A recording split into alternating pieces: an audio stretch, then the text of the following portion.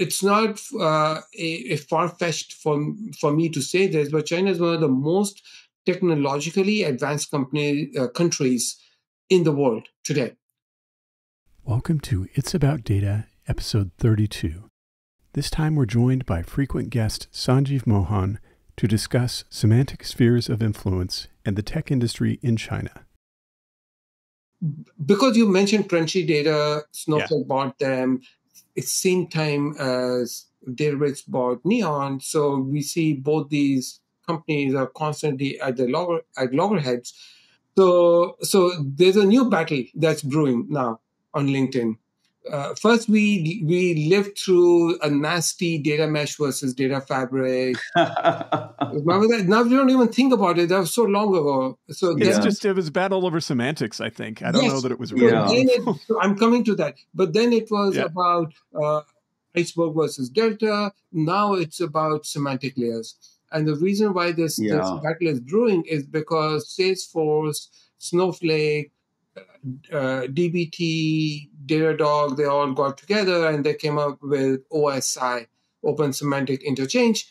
But on the other hand, you've got Databricks at scale, and they're going with at scale semantic modeling layer or something like that. Basically, they're language. Actually, it's more than that. It's multipolar because, I mean, look at SAP Databricks. That was all about the semantic layer. And the fact is that SAP semantics is really impenetrable except from SAP, or if SAP allows you in as a first-class citizen. Yeah. And basically, when I spoke with the Databricks folks, they said, look, the only way that our customers could get access to this was to basically have a data sharing connection with SAP and their whole semantic layer and their knowledge graph, et cetera, et cetera. I think that we're going to be seeing just a bunch of different semantic spheres of influence that will be, in a way, kind of similar to what happened with the Lakehouse table formats, except that in this case, I don't see them all converging because there's much higher value in semantics than there is in the table format. Yes, 100%. Yep. Interesting. So you think that Snowflake will try to keep competitors out of their semantic sphere of influence, and the competitors will form their own semantic spheres of influence, basically? I think Snowflake would love to have their competitors come in there, because then Snowflake would have control. Exactly. Yeah. Do we see their competitors? Do we see Databricks, going in there? I'm not going to hold my breath. Yeah, I mean, is it really a level playing field where everyone has their vote, or does Snowflake have a lot of control? Yeah, I hope it is level playing field, because, if you look at in the AI space, we have Model Context Protocol, MCP. Yes. It was introduced by Anthropic, but OpenAI adopted it, and everybody's adopted it. Google, AWS, Azure. So it's become the common way for an agent to communicate with an external tool like a database. So there should not be competing standards in semantic layer. Actually, I beg to differ, but for one reason, yes, logically, I would agree with you. There's no reason why this shouldn't happen. The difference is that with Model Context Protocol, it was at a brand new market before all these context layers really had a chance to solidify. Yeah. The fact is, with semantic tiers, you have going back to Business Objects Universe back like 30 years ago. Yeah. And so you've had these well-established, and plus also like with SAP, they've really guarded their semantics as the family jewels. I think that what we'll likely end up seeing is probably a tier that goes atop all this, that translates between all the different exchange protocols. It's going to be kind of like a federation. I think that's the way it's going to. Even Microsoft. Microsoft had DAX, and then before that, right. So they've had two of them as well. So yes, it's a good point. This is not a new space at all. But all of a sudden, it's become so important. And I can see why, because if we are going to train models on structured and unstructured data, we need a common semantic. See, unstructured data was never in the picture. It was all SAP's, data model and then a semantic layer for SAP. But now it's sprung wide open. It could be a PDF and I want to do RAG on it. Yes. Do I know what the heck is in the PDF? I need a semantic layer. Mm-hmm. So yeah, exactly. Yeah. Yeah, it totally makes sense. I mean, what I saw as a big driver of the semantic layer was the modern data stack itself, where suddenly you kind of like your federation discussion, Tony, you could suddenly connect to any data very easily using tools like Fivetran. But what does it mean? And now you throw agents into the mix.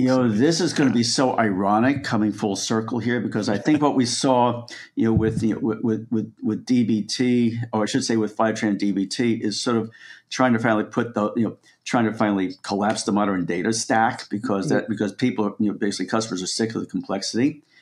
We may actually be seeing the modern data stack come back in a different way, but it's going to be the modern semantic stack. And I just, yeah, it's like history repeating itself, but a new starting point in a new area, but the same idea. Right. Just remember where you heard it first. Yeah. Okay. MSS, Modern Semantic Stack. Yes. Marked by Tony Bear. Oh gosh, can we cut that? Can we end this broadcast and cut that off before your last statement, Sanjeev? I do not want to go down in infamy. DB Insight is one insight, and that insight is MSS. It took about 5 or 6 years to finally get to that insight. Yeah. So yes. Yeah, you can retire now. You can live on the royalty. The royalties of the IP. Do we want to talk about your Gulliver's Travels, or should we not bother? Yeah, we can quickly. We have a few minutes. Let's do it. So yeah, why don't we?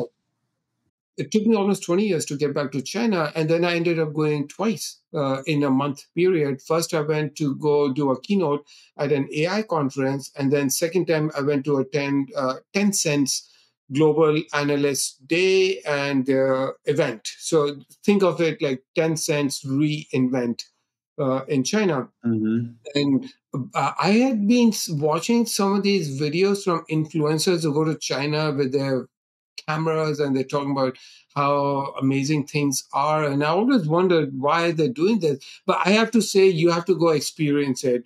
I would. It's not a far-fetched for me to say this, but China is one of the most technologically advanced countries in the world today.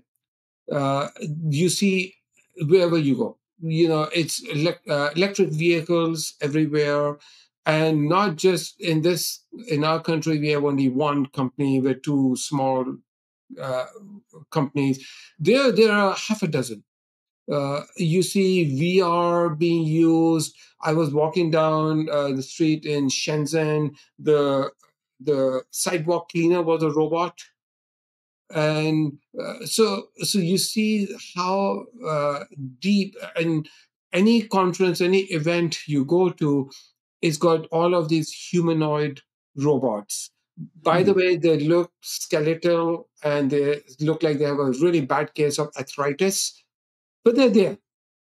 They're even doing the keynote, but let me also give you the other side of it. I was told, like, Tencent has a model called Huan Yuan, which claims to be one of the best translation model in the world. Before that, the AI conference I went to also has a translation model. But there was no translation by AI. In the first conference, there was none. And in the second one, it was human doing the translation.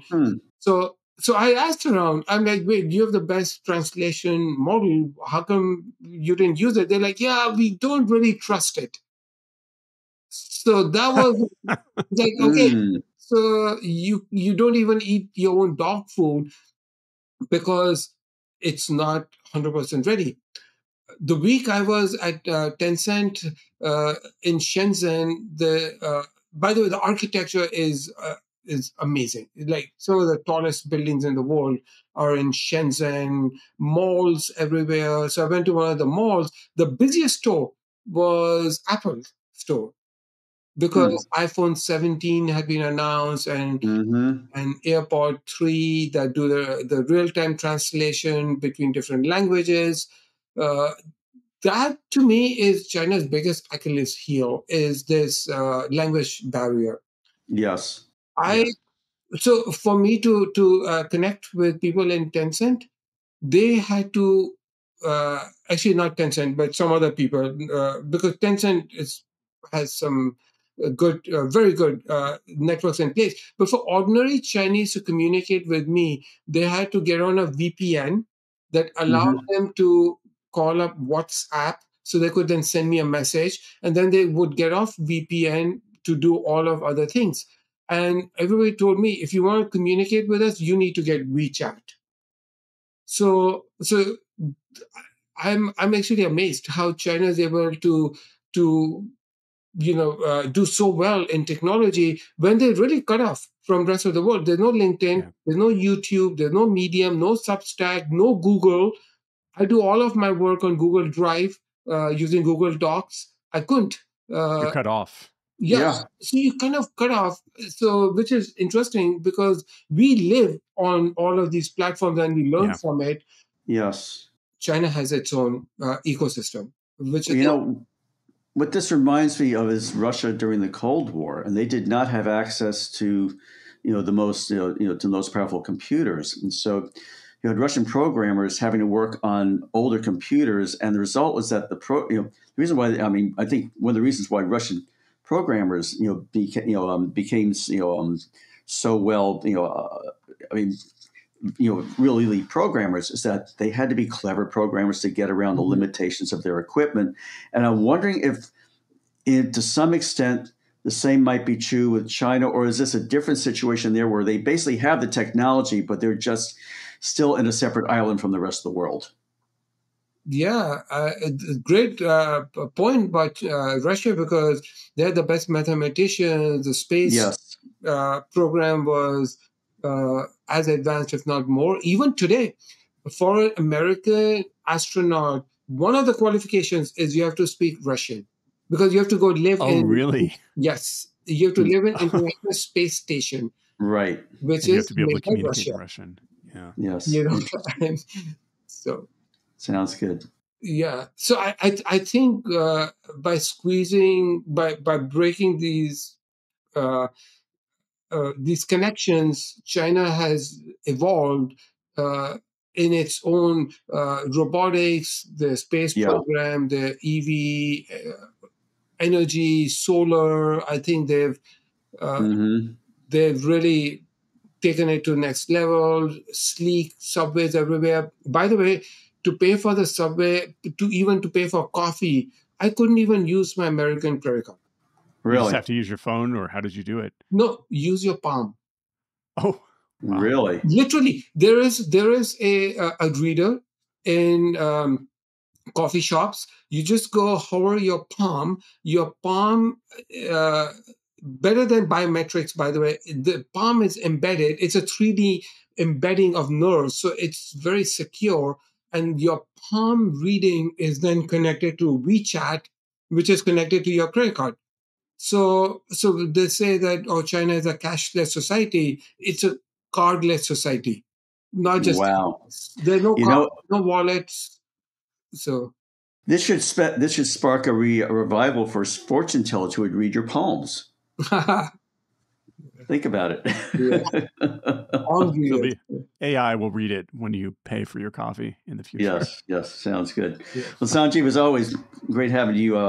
Great having you telling us about your travels. Very unique experience, having such a concentrated double dose of China in a very short time. Thank you so much for having me on your podcast. It's been such a pleasure. It's always great to hang out and chat about different topics. Thank you. Well, tell us when you come back from China again. Yes. I'm sure there will be more news soon, so we'll have to find another time to hang out. So. Sounds like a plan. Thank you. Talk to you later. Thank you.